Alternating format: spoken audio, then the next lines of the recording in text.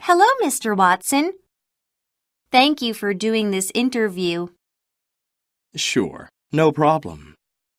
This interview is for students who want to be food stylists. Can you tell me about your job? Sure. You may see pictures of food in books or on TV. A food stylist decorates food to look good for pictures or movies. I want to be a food stylist like you. What do I need to do? You need to learn about many kinds of food. What else do I need to do? You need to study art too. Creativity is important. All right. Thank you for your time, Mr. Watson.